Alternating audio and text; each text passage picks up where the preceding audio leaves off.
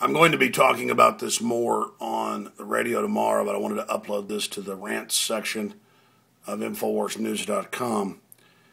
Headline: Mother Nature has the upper hand in wildfire fight. 2 dead in Texas wildfires, Perry to return. Cooler temps return to North Texas, but cause problems for wildfires. Firefighters stretched too thin, short of luck. And here's the point I wanted to make.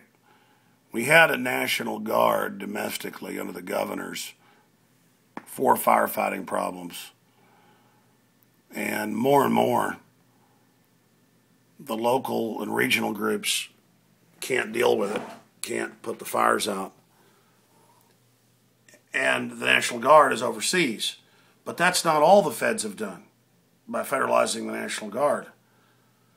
Also, they've gone in and set up local Homeland Security offices and threat fusion centers and spend tens of millions a year on bomb training and checkpoints and police state fear-mongering, and not on fire. And so all over the country now, and I've seen in local reports, they admit that the feds can't really help and the states don't have their guard, and government can't and won't protect you. Just like in Katrina, they came and confiscated the guns.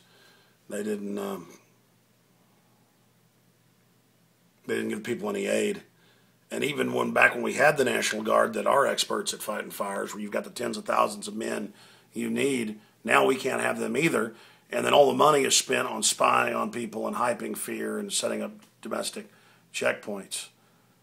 But in the final equation, government can't and won't protect you. We're here on a planet that goes through a lot of changes. That's the way it is.